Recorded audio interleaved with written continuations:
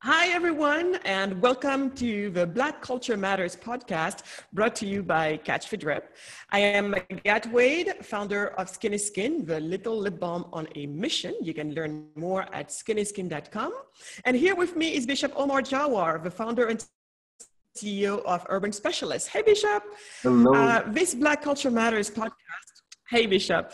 This Black Culture Matters podcast is brought to you by Catch the Drip with Magatte and Bishop Omar, which is a video show that we host together where we invite some of the most influential cultural icons of our time to give them a chance to inspire our young Black listeners, to inspire them to lead healthy, happy, productive lives by giving them some really great tips and also some insights as to how they succeeded themselves.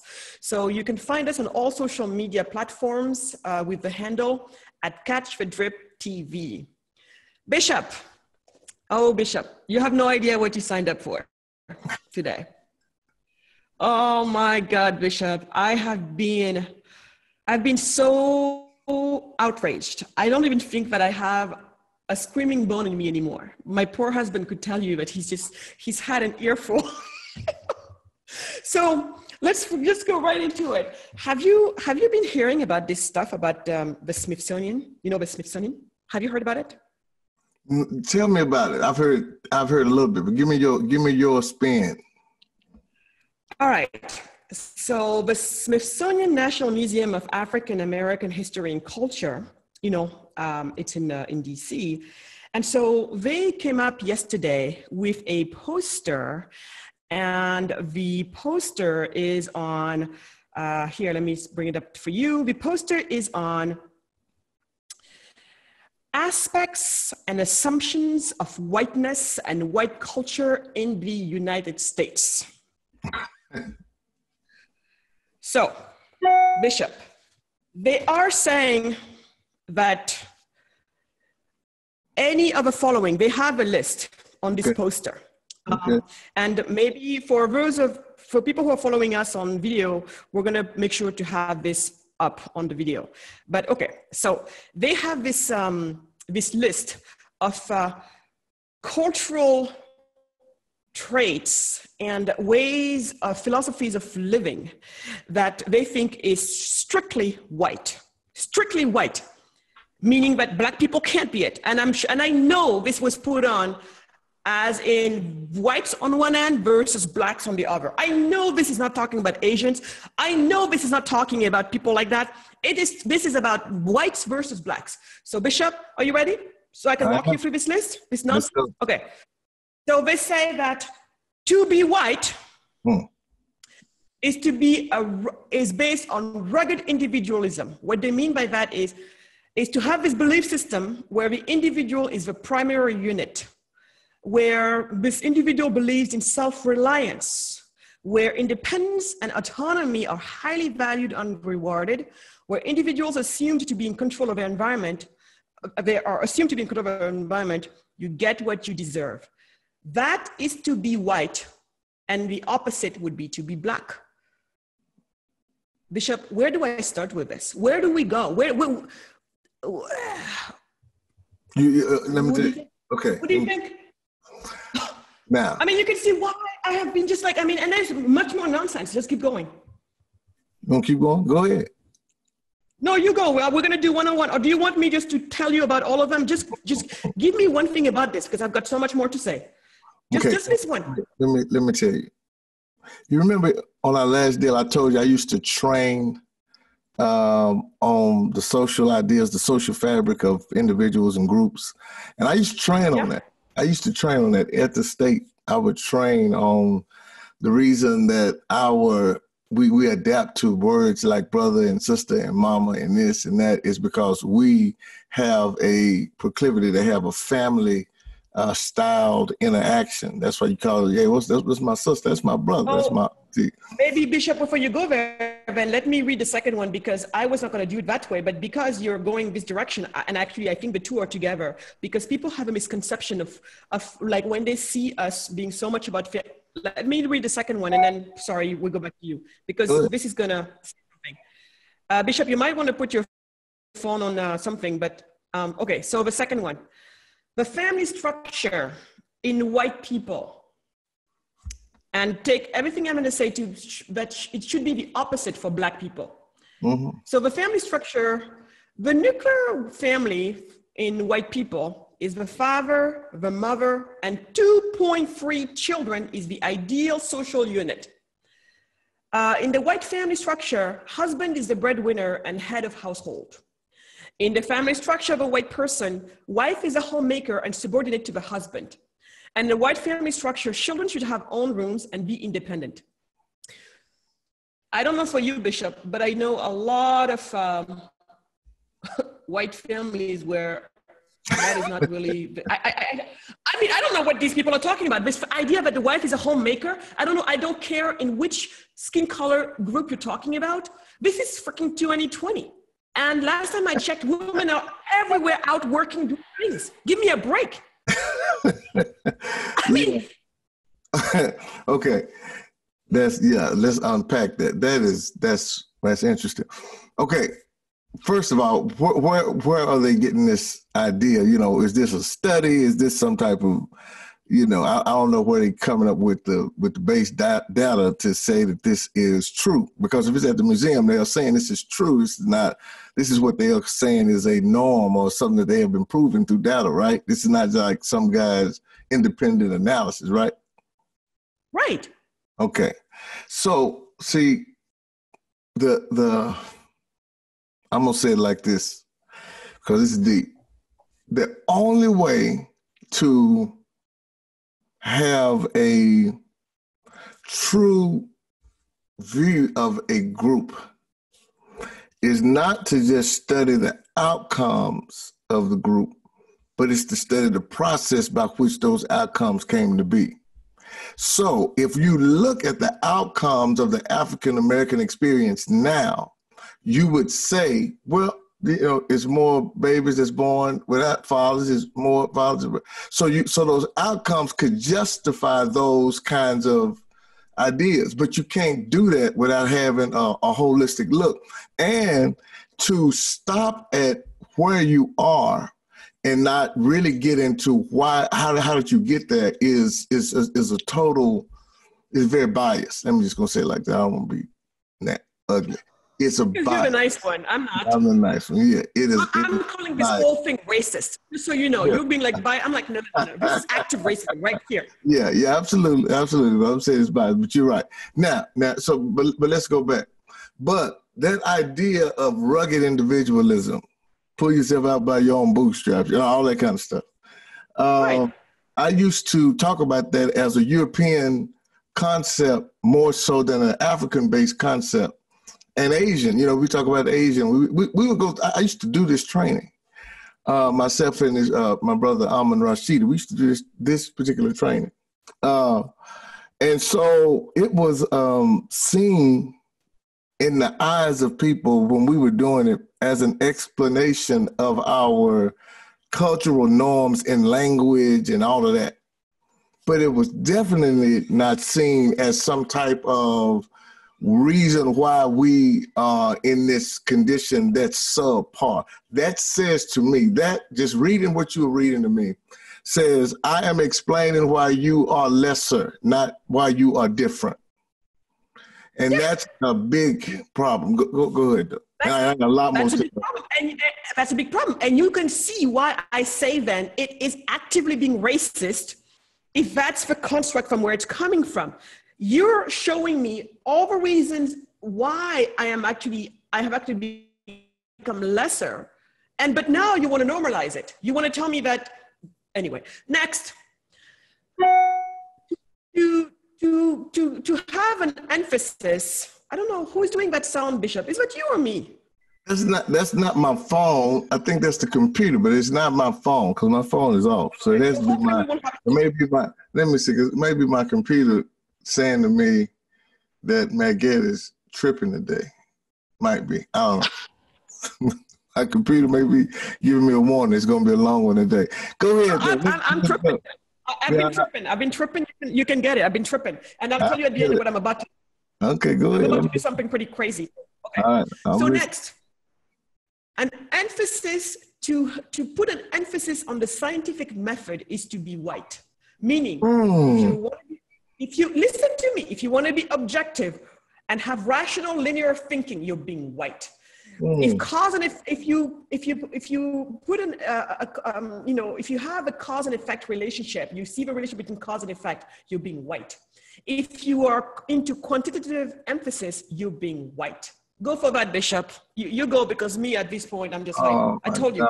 That cannot be a real study, man. This has to be some type of falsehood. That can't be real.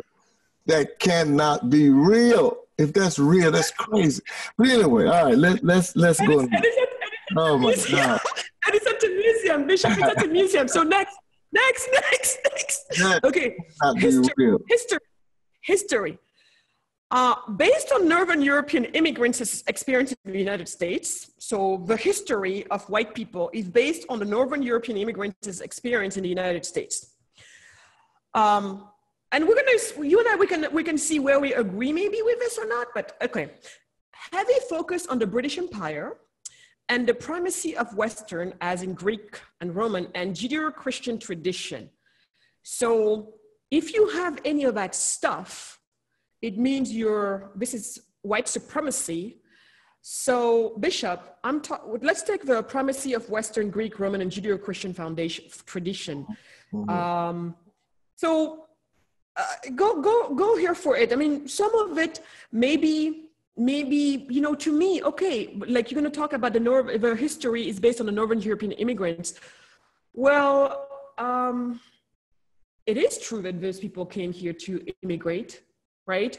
It is also true that they brought, some of our ancestors here. And I say our ancestors because it is not because I'm African immigrant and you're an African American that we don't share the same ancestors. The person who is your ancestor was my same ancestor. I'm sure that you know what I mean. It's like, where did they come from, right? So in any case, yes. So what's your point on this history? Like the fact that they're saying that the historical reference point is all of that. That's one place where I might have a little bit of agreement with them. But anyway, go ahead. See, the idea of conquering land. And it was, saying immigration, it's different, immigration and intimidation and discovery and taking. I mean, it's different. I go in the back of your house and I say, I just discovered your car. I mean, I didn't discover it, I stole it, I'm going to shoot you, Bishop. I'm just kidding. I think you would. But be careful. The point I'm making is that this idea that this was some type of conquering expedition from the British Empire and the Roman Greco kind of idea and Judeo-Christian freedom of religion, that all of that stuff has validity to me. It's not valid. But watch this. How can you ask the captured, what do you see when you look at the one who is capturing, the one who is put So saying that is the historical vantage point by which someone else looked at it, that's okay. But think about those who were in chains and in bondages and in the Middle Passage and in those slave ships. Our minds was not talking about immigration and northern, and we were talking about none of that. We were saying survival. We were saying separation. It was a whole different understanding. So the tradition, I think, has to be seen from each one's eyes, not just each one's outcome. That's what I'm hearing with this. The outcome is we spread the Greco-Roman idea of this, and we were British Empire and we Judeo-Christian. That may have been the result, but you got to ask me what was the result from my viewpoint, so that we can have a true discussion about in the middle, because history is fact and interpretation. And I'm trying to listen at what's the interpretation. And if the interpretation is the flip side, I don't think that that's very credible, because you cannot say the flip side of that statement is that means that we have no respect for the British Empire. We don't have any understanding of Judeo-Christian values because we're more Christian than anybody. So some of that I think has this kind of, I don't know if they can really put a straight line and say, you on this side, you on that side. I don't think that you can do that with some of these things. But again, I think it keeps looking from the outcome, because the truth was the ones who were coming to America were not coming just as immigrants. And these were the initial ones were criminals, were folks who were rebellious, folks who were trying to figure something out. And then there was a whole lot of other stuff that we won't get to yet. But yeah, we'll get to it. But thank you. Next, the Protestant work ethic is another aspect of being white. As in, hard work, the white people believe that hard work is the key to success. That's white supremacy. Work before you play, that idea is white supremacy. If you didn't meet your goals, you didn't work hard enough. That's white supremacy. So on that last one, if you didn't meet your goals, you didn't work hard enough. I will never sit there and say that way of thinking is specific to whites only. That to me it's rubbish. But even if you took that sentence in isolation and applied it to just human beings in general, I would tend to say that I don't agree with that one. I don't like that one to apply to any human being. If you didn't meet your goals, you didn't work hard enough. No, I would agree more with that idea. If you didn't meet your goals, you didn't work smart enough, maybe. But that one, fine. But I don't want to give it just to white people or black people. To me, again, I have a fundamental issue with something being primarily white or something being primarily black, besides maybe your skin color. So, but when they say hard work is the key to success, that only white people believe that only white people believe that you need to work before you play. What does it make us, Bishop? What the heck does it make us? So exactly on what do black people believe that their success comes from? I mean, I want to ask you that, because this is really could drive me nuts. And also the fact that it's not okay to work before we play. So what does it mean? Does it mean that we're always out there joking around and fooling around? Is that what to be black is? When I'm reading this and compare, by the way, they say it's Protestant work ethic. I say liar. It is not just Protestant work ethic. Remember when I told you that as a Sufi Murid from Senegal, our mantra in life is work as if you will never die and pray as if you will die tomorrow? Yeah. What the hell? Yeah, you hitting it. I'm gonna tell you something. That unfortunately, that has become too normal. Sorry, it's my other. Thank you, beeping saying. That's my thermometer when you get mad. But man, I'm gonna tell you something. These guys, I don't know the study because you haven't told me who the source is. But I'm just going. This is based on studies. This is people who came together. Remember that D'Angelo crazy woman with a white fragility thing? Well, They use her face and her thing. It's this exhibit. This is an exhibit. So this is something that somebody made up. But let me tell you, I'm coming for them. Just go on. Okay, good. Glad that I know it's crazy people who put it together. Good. So I don't feel bad. All right, look. So to say that the whole idea of hard work, and that is such a that is such an absence of understanding of what it is to work without expectation of getting ahead. So work without expectation of knowing what's to come, or what, it's almost like a person who says, I'm in school never to graduate. And your mind becomes so captured in either the dream of getting out of it or the nightmare of staying in it, that it causes you to work, but your work does not reflect. Like, remember the time when I said, hey, you've been working hard? You said, I love what I do so much that it don't feel like work. So it feels like life to me. Well, yeah, if you were running a company and running this and trying to explore, and they'll feel like, oh, your hard work pays off, right, Coach? But if you are in that place when it's really about principled entrepreneurship, it's really about principle-based life and principle-based ideas as it relates to how you work and what you do, that's a whole different concept, especially if it's entrepreneurial, if it's about your spirit, about your gift, about your ideas, about your contribution, about your legacy, about your lineage, about this. You can be motivated, you work very hard. And so you won't have to use play as your way of compensating for what you're not getting through this power of work. See, so you start saying to yourself, man, I'm not getting my fair share. So I have to leave.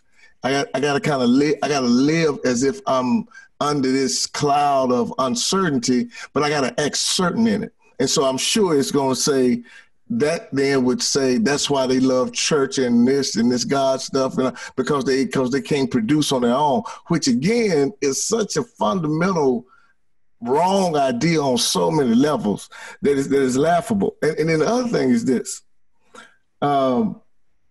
This is less about race to me and more about protectionism, classism, and the person who believes for some reason, and they off obviously, that some people deserve to be marginalized. It's like, you don't supposed to have this other level.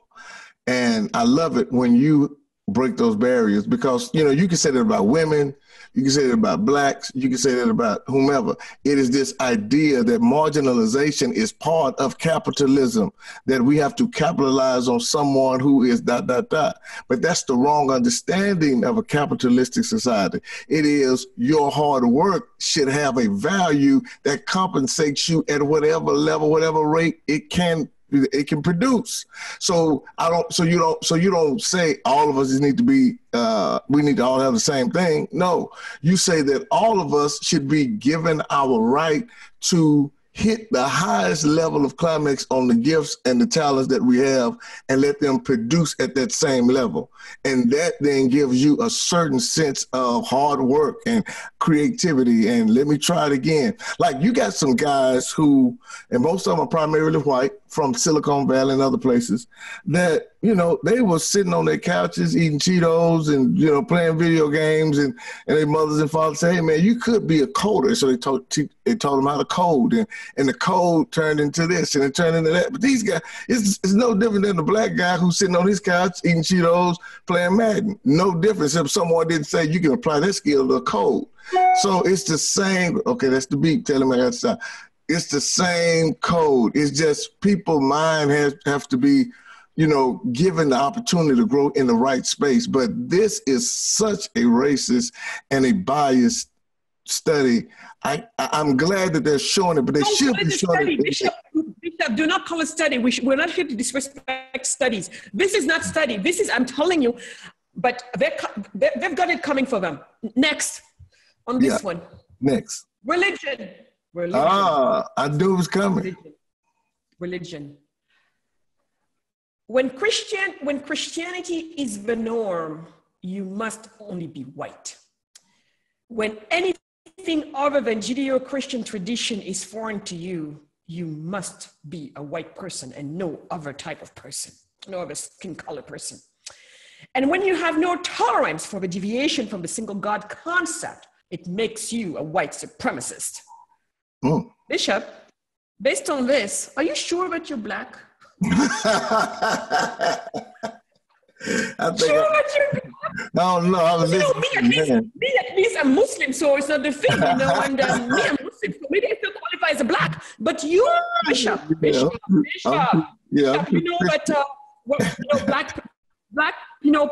black face paint is illegal, Bishop. Take off the mask. Come on, you must be white. Underneath all of this, man, I'm a white man trying to get out. But look, that is so that's funny. Well, I guess so. But I think that that a non-tolerance in religious ideology is one of the first forms of a person whose constitution is very fragile, whose makeup is very weak. Because if anything, I want you to hear this, your God should be able to handle my questions. See, your religious understanding, your religious belief should be able to handle my skepticism. It shouldn't make me or you feel so uncomfortable that we have to, tear it down.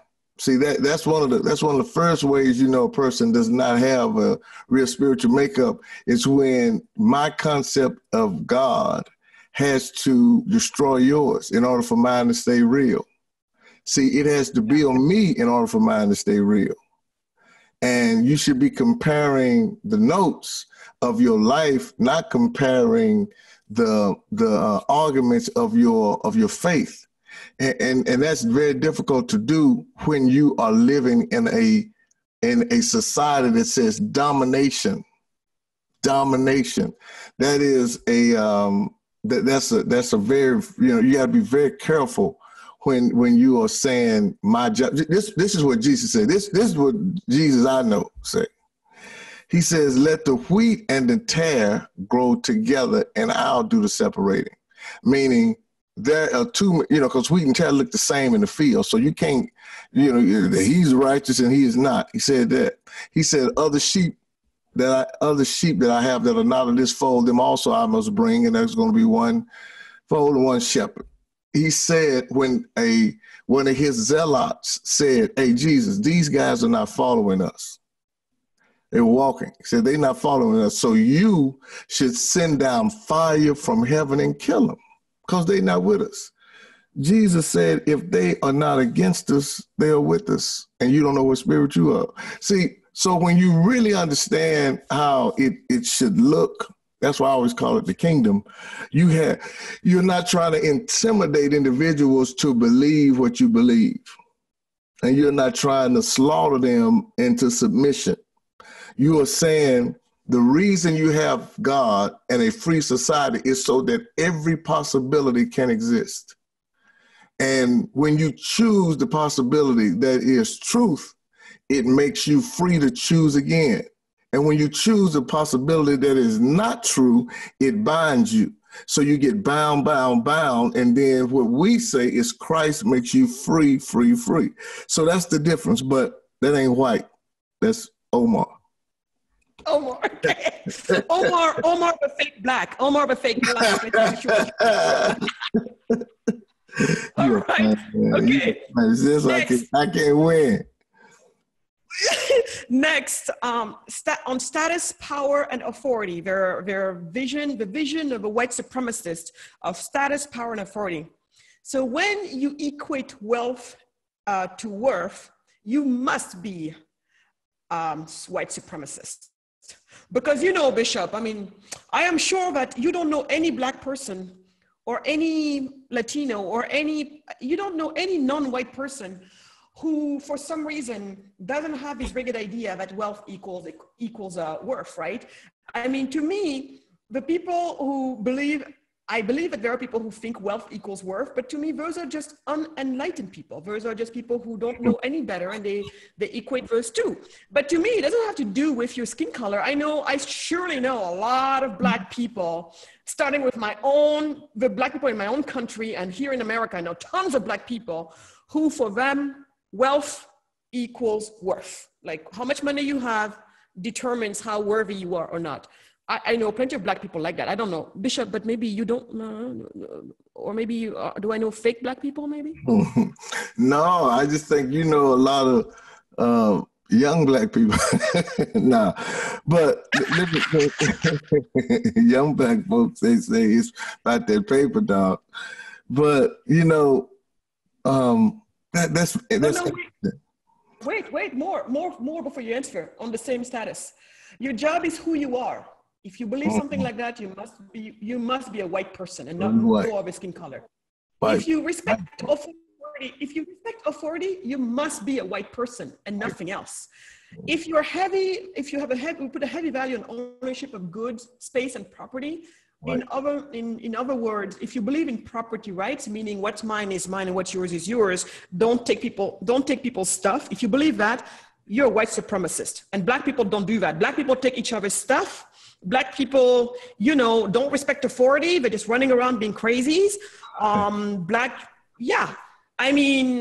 Right, Bishop? No. I really, again, I ain't gonna call it study. Bishop, I am so tired by now. I've been so upset. You have no idea. I am exhausted. I mean, I would, if I was reading it like you, I would be upset too. I'm glad I got some hip hop to get me out of this. But look, I'm gonna tell you something. I think that there are so many of us who, and I want you to catch this because I want to show you something in the middle of this. When you don't have, and you chronically don't have, you begin to find value in what's established in relationship more than what's established in pocket and in prizes. So there can be this mistaken idea that not to have is to be Black. But there has to be commentary for those who have worked hard and still don't have. So they got to find the hope to keep going. So some people on the outside can look at that and say, Black folk don't even value not having. No, we ain't got it. We value it. We just have to, we've learned how to adjust. See, did you ever watch that show, Good Times? You ain't never watched Good Times, did you? You should watch I don't watch TV, Bishop. I don't watch TV, but I'll look into it. Why? Why you stop watching TV? Because I'm a white supremacist, probably. Only Black people watch TV, and I don't. Haven't you gotten it by now? You got Catch the Drip TV. You don't watch TV? Hey, look. So don't hold that against me. All right. But okay, it was a show called Good Times. Now, if you're doing a Black show, you might want to look that up. And okay, Good Times was the Evans family, and they were in the ghetto in Chicago. And it was all these principles about life, but they never could make it out the ghetto because it was always something that kept them in. And so what they were trying to do was write in a way that said getting out of the ghetto was always the goal, but having a good day was more important than having a get out strategy. So it was almost like you was living in these parallel worlds where you was like, did he get the job? No, he didn't get it. Did they make it? No, he broke his leg. It was all, it's like, come on now, they got to get out of here. But they would still try to show you how you can have intimate, complicated relationships because things are not what makes you valuable. It's the relationship, it's the individual, it's all of that other stuff. It'd been nice they got it together. At the end, they did get out. I'm going to give you a spoiler alert. At the end, they made it out. Keith got a football contract. Anyway, point I'm making is that when a person take a drive-by analysis of the community, and they can see people still being happy. Like when the stock market dropped, you see a whole bunch of Black folk telling me they're going to jump off a building. They was like, okay, hopefully they get whatever they had because it already dropped in my eyes So it's almost like you adjust to it. And so people think that adjustment means you don't have a desire for it. It's not true. You just have said, I understand how to live without that being my primary motivator. And so I'm trying to get these racist people some type of understanding. But bottom line is, there are those who understand. See, there are those who understand the value of money and the value of things, and they have taught that. We don't have enough connectivity in those areas to where we have our push, meaning, you know what I'm saying? The dollar does not circulate enough in African American communities, and there's blah blah blah. All those things are true too. So though there are some truths in these lies, see, I'm gonna show you what wickedness is. Wickedness is not just a lie; it's truth with a twist. See, so they can take a truth and you start carrying ideas that are not really accurate. So these ideas are not accurate, even though I do see how a person could think that there is no value. And see, I'm gonna show you something else. Like Kanye West had a song, and the song was, in the song he basically says, the song is called Click. You need to listen to the song. Ain't nobody messing with my click, click, click, click. It's a good song. But anyway, in the song, man, he says, I'm supposed to go buy a business. But wait, let me finish. He said, I'm gonna get some gold and all that. He said, Spike Lee gonna be mad at me. Hold on, let me finish. Because he said, I know, in the song, he was like, man, I know some of the stuff I shouldn't do, but I desire to have some affirmation, even though I'm trying to get out of that. I'm trying to get through that portal. And so that's what happens, man. Sometimes we try to get through that portal, so it seems like we just value play. So if someone say, like Jay-Z said in the song OJ, the story of OJ, you know, he said he should have, he could have bought this for this and it would have been worth $1 million. He said, how I feel, Dumbo, you know, because what he did, bought all them cars and all that. That's just part of, it was a friend of mine who was wealthy guy, black guy. He said, man, let me just tell you something. When you get money, you need to get enough money to where you're going to have to make up for all the times you didn't have money. So understand you're going to do that. He said, so just understand that's going to happen. You're going to buy stuff you don't need. You're going to do stuff. You're going to do all of that because that's part of what you do. But then you have to get to that next level. See, a lot of people who have generational wealth, they've already been through all that. Now they coming in establishing legacies in this. And so you can misunderstand. Again, that's why I said you can't let the outcome and not the input of the data not match. You can't just look at the outcome. But anyway, I said a whole lot. I'm trying to. Except these people have no data. So this takes me to the next one. You remember when you were talking about the future, like you believe that you can do? So this is the white supremacist view on future orientation. Only white people plan for the future. Only white people have enough discipline to go for delayed gratification. Only white people believe that progress is always best. And only white people believe that tomorrow will be better. So us Black people do not plan for the future.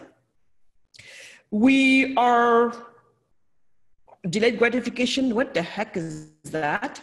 Progress always better. Oh no, we prefer to live in backwardness. Sorry. And tomorrow will be better. No. What do you mean tomorrow will be better? I don't believe I'm going to be alive the next minute. What in the actual F? No. I say that because I'm talking to a bishop, so I am so sorry. But I'm not talking the way I would talk. I would not use the words I've been using the past 2 days. But Bishop Omar, I mean,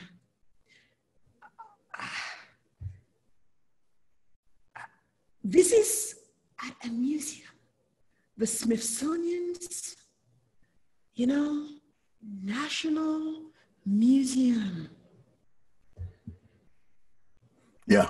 Of African and American history is basically saying that they agree with such nonsense.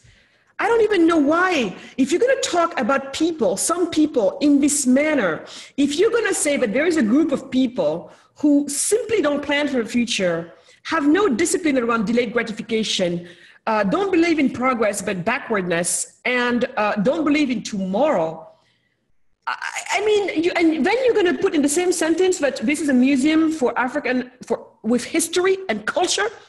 Why don't you just call us animals? It would be faster. And we have, you know what I mean? Yeah, I do.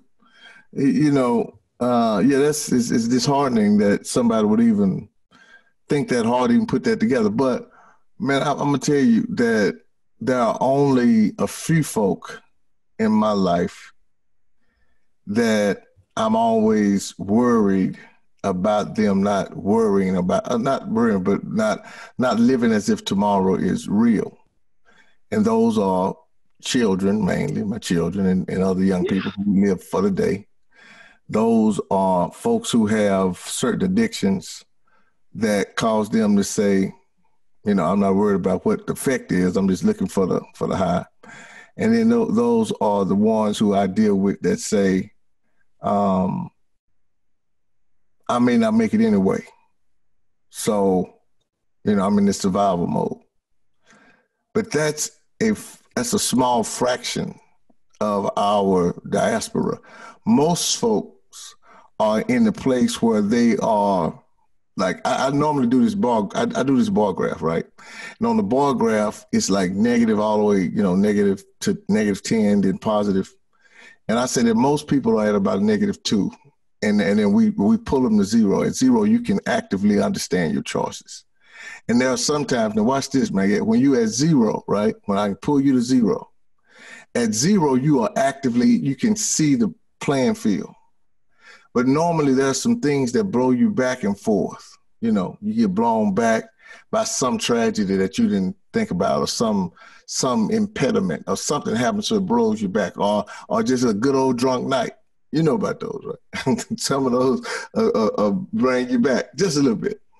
And then you get back to 0. And then it's some positive stuff where you do something charitable, or you find your way to, you know, you do something out of your heart, or you find the love of your life. And so you kind of vacillate. So the goal is to get you going across that way so much that you enjoy what it takes and the discipline that it takes to get there.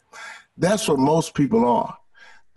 But there's this idea that if we focus on the ones who are -4, -5 that way, we can define a whole culture by those small groups.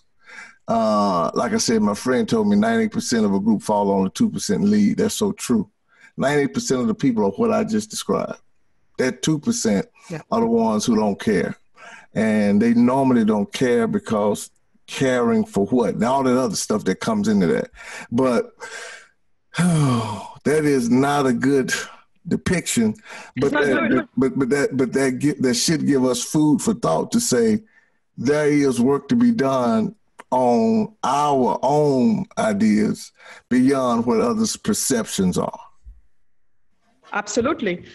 A few more. Time. To follow rigid time schedules is white supremacy. On that one, Bishop, I feel a little bit singled out because between you and me, you're always late. But when I'm not with you, I am always late. And I have some friends, in Africa, we always laugh because we're just like, oh, well, when you give a time to somebody, they're like, is it going to be African time or European time?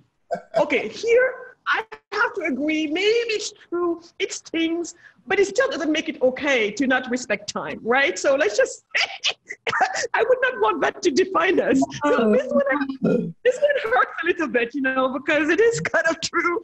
And I've found that it seems like it's more white people follow rigid time schedules than we do, but I also know plenty of Black people who definitely are sticklers, ticklers for time schedule. Like if you go in Rwanda, a lot of the people in Rwanda are ticklers about time, way more than the French are, way more than the Italians are. The Rwandans are just this much about time. So, and they're also saying that, and they're also saying that to view time as a commodity is basically to be white. So again, I think we just must be these animals who have no concept of time. It doesn't matter, whatever. But I think that one is pretty on its own. Next, aesthetics. Oh, Bishop, this one I won't make a comment. You, all the comments are for you. Aesthetics, the aesthetics of a white supremacist. It is based on European culture. It's when steak and potatoes is the norm, bland is best. Women's beauty is based on blonde, thin, the Barbie concept. And then men's attractiveness is based on economic status, power, and intellect. So that's all of that is white supremacist. It's whiteness. I will shut my mouth because I'm afraid what might come out of it might not be. Well, wow. I guess the only thing you can say on that is beauty is in the eye of the beholder, and that each one of us has our own taste buds, our own likes. I wrote a song, and it was a love song. You want to hear it? You want to hear it? I do. Okay. I do. It says, I know you're a beautiful singer. Yeah. I'm not going to sing. I'm just going to tell you the word. Oh, come on. Come on, Bishop. And I wrote it. Okay, I'll sing it. I wrote it when I met Anita. Okay. I met Anita. I said, have you ever been in love with a girl you got a crush on? Never want to stop. Matter of fact, you put your rush on. When you see her, you smile, forget all pain. Inspired to set up your kingdom and reign. The kind of girl you read about in the Holy Script. Her love is like a river and you want to take a dip. A manual for perfection, there's no prototype. When God made this girl, the angel said, all right, it's you I saw when I was dreaming. You're my angel. I told all of my friends, angels don't have wings. By the look in my eyes, they knew what I'd seen. Cocoa brown skin, hair shoulder length, respectful but aggressive, kept me at arm's length. See, so that was my. I didn't say Barbie, blonde, steak, potatoes, bland.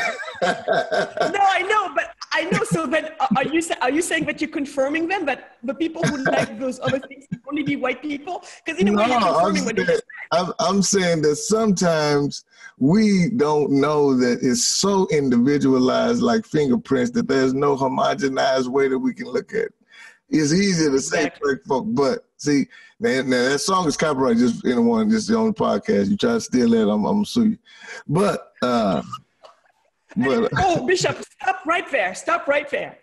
See when I tell you that you're fake black, according to these people? You're always talking about this is mine. If you try to stake it, I'm gonna sue you. Bishop, you are a rugged individualist who believes that worth. Bishop, you are so white. I'm a white guy. I'm a white guy. I'm a white guy. Remember what Biden said? You ain't black. You ain't black, Bishop. You ain't vote for Biden. Yeah, I got it. But you believe in capitalism too much? I do. I do believe. I'm a believer. I am a believer. I believe. But it is. I think that folks really forget how much for me, how much God gives us unique taste and unique, framing. So I love it, the expression that we have with each other from a beauty side, from what, that's why I love urban culture too, because it is so vast and it's so, it has so many shades and so many ideas that creates this kind of adventure just inside the culture, just inside the 1 or 2 or 3 or 20 or 50 that you mention or that you meet or that you come in contact with. It just brings your world more pluralistic, and it's not this kind of, this is it. And so I don't know if that's white or black, but I know if that is the concept of beauty, it's wrong. That's what I know. Absolutely. And I'm not talking about blonde hair, blue hair. I'm saying so static and so, we don't need no flavor. That's why I like church and worship and this. See, if you come to my church, we getting it in. We got music and we loving it. Because I tell people you got to have an enhanced worship experience. Because to believe in what you cannot see, you have to go where you cannot go physically. You got to go there spiritually. You need to turn on a certain level. And so we turn that level on, and some people just say it's endorphins. They just say, oh, it's just emotional. Whatever it is, it feels better than having to be, solemn and kind of giving in to this idea that it's all reason, no spirit.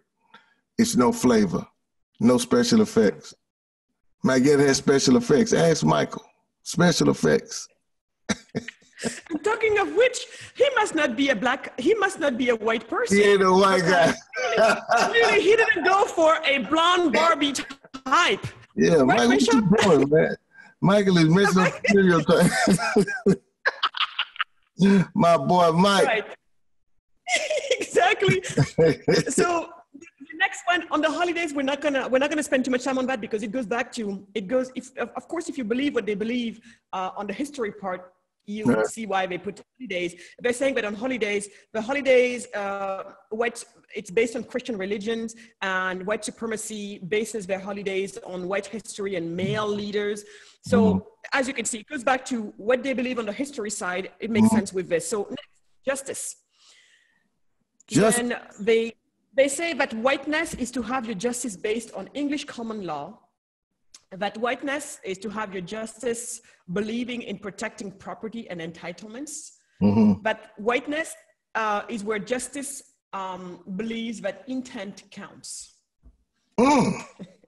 Damn. Wow.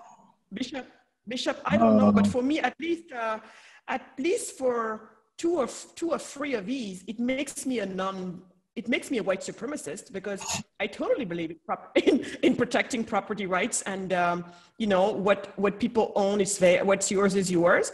And I definitely believe that intent does matter. If you come to kill me, even if you didn't succeed at it, you still came to kill me, right? So that must make me a white supremacist. I don't know. This idea of where the justice is based on English common law. Well, if I don't want to, I don't know. Anyway. I think in America, to their defense, they said it's in America, but the justice is in English common law. Yeah, and we can say that based on the historical context of the law systems and the parameters of the laws that we follow, and it is based on that. But that's not as white as they may think, because most of the laws that were originated, in my opinion, they come from more African tradition, and those and even Asian. I don't want to get into all that. I don't want to get the key word in this, Bishop, is common. Like the law of the commons. To me, because we all human beings, there is something that we all share universally, and in this case, I would call it the commons almost. So whether you want to call it English or whatever, we all kind of share more or less some of the same basics when it comes to I mean, it's conscious, and to me, it's the God conscious. It's the Spirit of God that is not disconnected totally from man, that reminds us, because you don't have to, think about a child who doesn't understand language, don't understand parameters, and you find them guilty of something and they're trying to hide it. You can tell that there's something inside of them that is saying this was wrong. And so there's a deeper idea in that to me. But again, that speaks so off on so many people that I know who do wrong. They know they're wrong. They're more ashamed that they don't have the power to in their minds yet to overcome those things that cause them those triggers. But that is, and it's so messed up in this cognitive distortions and all kinds of other stuff. But people in their mind are not just operating in this sense of brilliant, I'm a brilliant wrongdoer. That's not how people really are. They, especially in urban culture. Urban culture is so full of the idea of trying to live in code, but trying to live from a code of survival and a code of almost rules for this and not rules for that, and then rules for this and not rules for that. So it's all of these multiple layers of codes that you're trying to manage in your brain. So it gets this complicated idea of what's right and wrong, and then it makes right and wrong seem mushy. And that's why you don't that's why you don't have these, let me be quiet. Go ahead. Well, this is the last one on the idea of competition. To want to be number one is to display a sign of white supremacy. Well, because, you know, you and I don't know any Black people who want to be number one. And definitely don't say my name.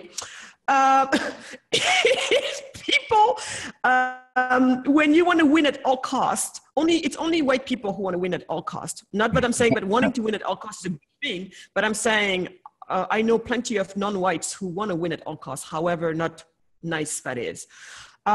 This idea of winner-loser dichotomy, like basically white people are the only one who believe that life pretty much is a zero-sum game.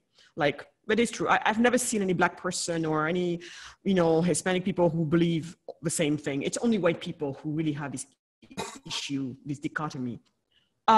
Action orientation. Only white people are action oriented. Oh no, that explains everything. Why they say that Black people, especially in Africa, are sitting underneath trees all day long. They're not doing jack. Because there's only white people who do things. And then this idea of master and control nature is so white. Only white people are like that. Everybody else is so perfect. White people are the only one who believe that they must always do something about a situation. I guess it goes back to, you know, that's why I see white people doing things everywhere and Black people are sitting underneath a tree. They think we're sitting underneath a tree, we do nothing all day long. Because, you know, we don't believe in doing something about a situation. We sit and wait for something to happen. Bishop, isn't that what you do all day long and what I do all day long? We just sit and wait and I'm a baby mama, you're a baby daddy, and that's it. That's all we do all day long. I guess that's, oh no, wait, that's some action. That's a lot of action. Oh, sorry, I didn't say anything. Aggressiveness and extroversion. White people are the only ones who aggress and take from people. They believe this idea of believing in decision making. I'm gonna make a decision. Only white people make decisions. The rest of us, we're like passive losers. Majority rules, of course, only when white people are in power. That's white supremacy right there. Last time I checked in my own country, you know, the majority is actually what rules. You know, we're 95%, you know, Sufi Muslims, and well, a lot of the things is designed for us. Of course, we make sure that, you know, there are also Catholic holidays and everything, but, you know, I don't know. It's rare for me to walk in a place where all the rules are made, the major rule is made for a tiny percentage of the population. We try to come to, I don't know. I'm not saying that minority should be disregarded ever at all. We need to try and be as inclusive as possible. But having an issue where you think majority rule, I don't know. I don't know. So Bishop, I don't know for you, but me, I am just really wondering, who is behind this?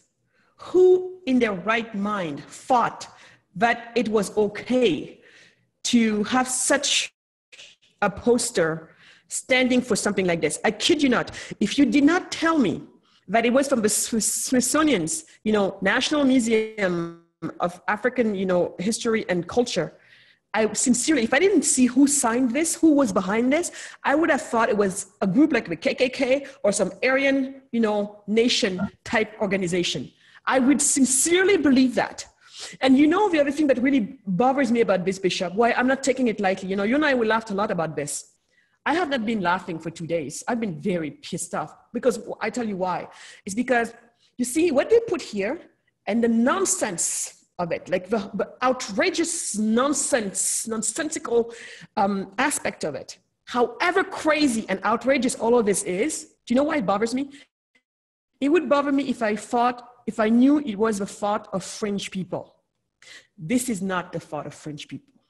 This is the thought of a sizable group of people in America, some of them white, some of them Black, who basically do what you said. They take what maybe 2% of some of the Black community might look like the outcome that's existing today, and they turn it around to make it that this should be our culture. But instead of challenging me on some of the things that are here, they're saying, no, to be not racist is to accept that your outcome is actually who you are. And you remember when we were talking about it the other day, when we were saying, they made us believe that we are less than, that we can only be less than. Well, this type of stuff is part of it. This type of stuff is part of what makes, can you imagine this is supposed to describe the millions of Black people around the world. They claim it's America, but it's not true. It's what they think Black people should be. This is who we should be. This is what we are. And they're contributing to this stereotype that is attached to the Black skin. That, you know, tomorrow when the cop is stopping somebody, he's thinking right away, oh yeah, that's true. The data says Black people have more propensity to be violent. Well, didn't they say somewhere here that we don't believe, it is only white people believe in authority, and only white people don't take stuff away from others? So you see how all this starts to happen. So to me, this is racist on so many levels. But number one is, it is contributing to, because no normal person looking at this would think that it's okay. They're contributing to the stereotypes attached to the Black skin. But most importantly also, they are keeping and making our young people, all the people in us who don't have strong self-esteem, believe in this crap. And when you believe in this crap, where do you go from here? Where do you go when you believe that you don't believe in tomorrow? What happens to you when you don't believe in progress? What's your deal when you don't believe in property rights, in the fact that what is Magatte, and it's not right for Bishop to come and take it away from her? What's the future for such a population? What is it? So to me, I'm looking at this and I'm thinking, who the hell is behind this? Because this feels almost like sabotage. This is sabotage. And this is active racism. Mm-hmm. Yeah, I think that what you just said is very powerful. It's not just what has been said, it's the intent. And I believe the intent is to make sure that there's a real less than and deflated worldview. But the other part of it is this. I'm gonna tell you something. No matter how many folks describe a people, when a people starts describing themselves as such, that's when it gets dangerous. Because, and that's why, Bishop, I want to know. Go ahead, Bishop. Sorry. No. That was the point. That's what scares me more than anything, is that some of these things, we, like I said, we laugh and we nod, but some of these things are true. That and I'm not saying they're truth. I'm saying that they have some facts that have become attached to our identity. And if we don't fight through those facts, we will become subject to these truths to the point that you can't shake it off. Or you would only see, and that's what cripples the American idea, is that you have to be exceptional just to be accepted, rather than just being born. But in a way, we have to fight these kinds of idiotic phrases and ideas and boxes, so that we don't really succumb to the same ideas that we say we hate. Yes. Exactly, Bishop. And then, because to me, I'm sitting here and thinking, somebody somewhere must have thought that it is okay to have put out such a piece of garbage. Someone somewhere thought it was okay. And I bet you that they supposedly consulted with some Black people. I want to know who those Black people are. And actually, I'm not so surprised as to who they could be. I wouldn't be surprised that maybe even Kendi is maybe among the people that they call. Remember Kendi? Kendi, I could see him totally agreeing with all of this crap as a Black person. And maybe a white person, we know that probably they agree with a white person called Robin DiAngelo, white fragility. This is a garbage she believes in. Really, truly racist garbage in the name of anti-racism, by the way. This is really bad. And us Black people need to wake the hell up, because seriously, if we don't, I'm very worried about this. We are so right now, consumed with our, rage and content at what's happening, all the stuff with Black Lives Matter, right? There's this anger in the Black community. But right. I say we need to be very careful and not throw the baby out of the bathwater, because when we start agreeing and telling a group of people it's okay to put up garbage like this, we are hurting no one else but ourselves.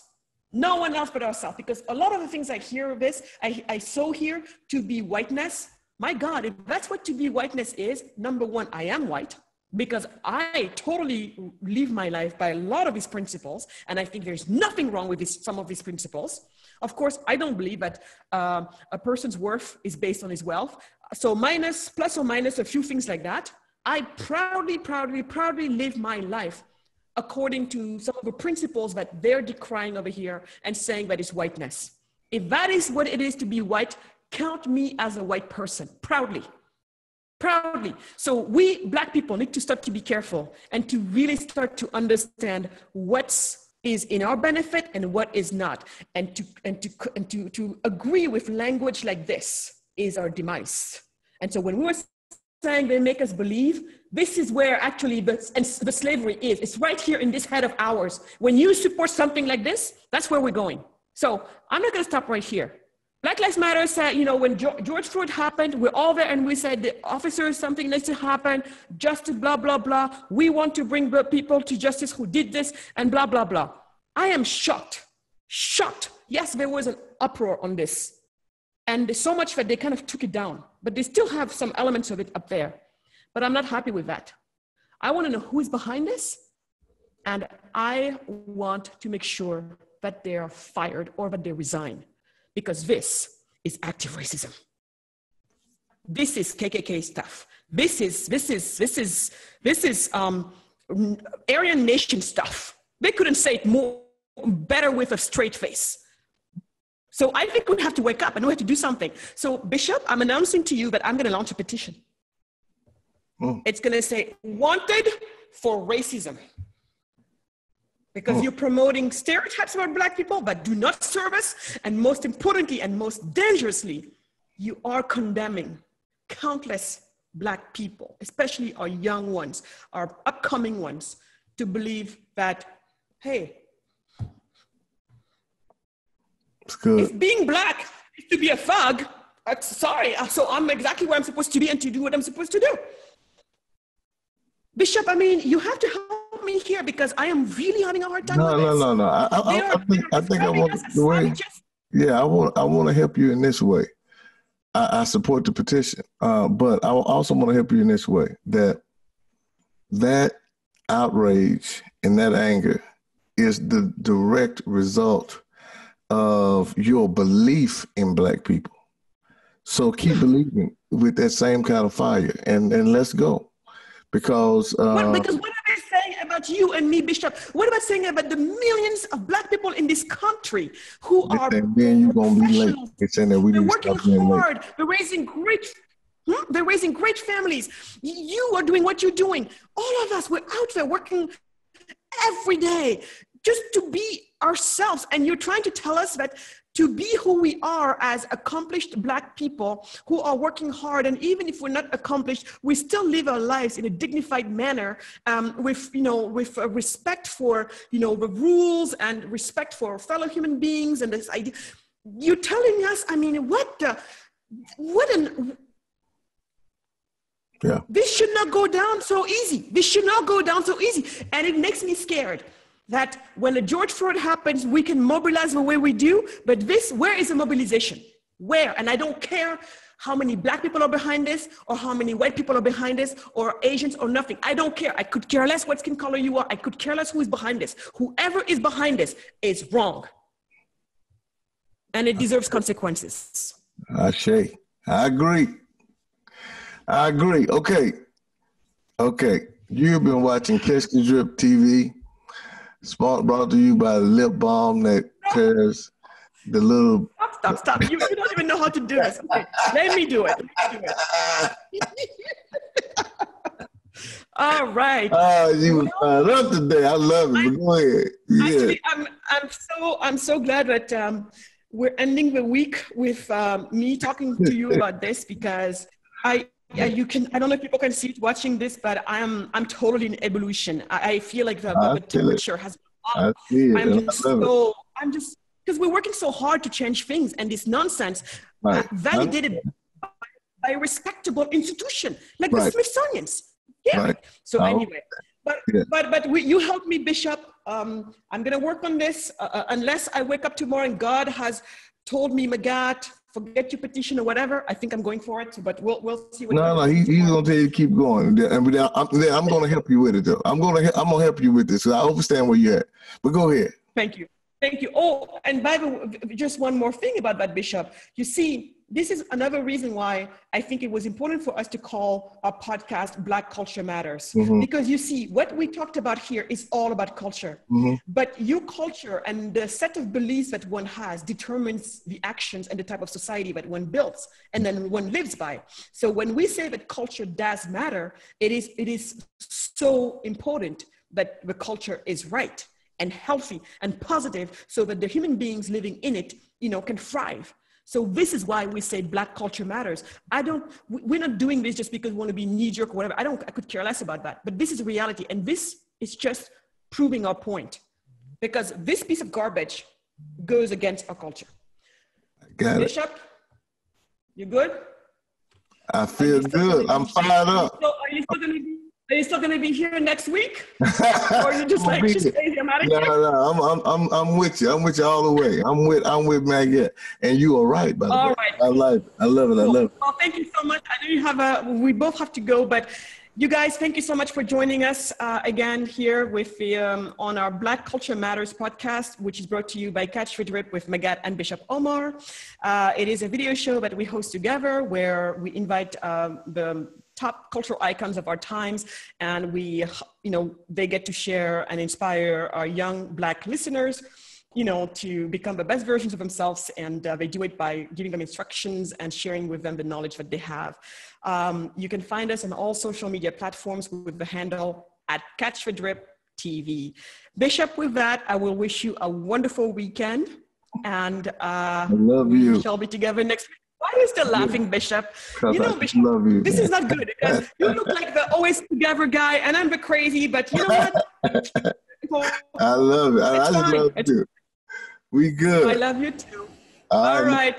Have a great weekend. You Bye. too. Bye. Bye, Bishop. Bye. Bye.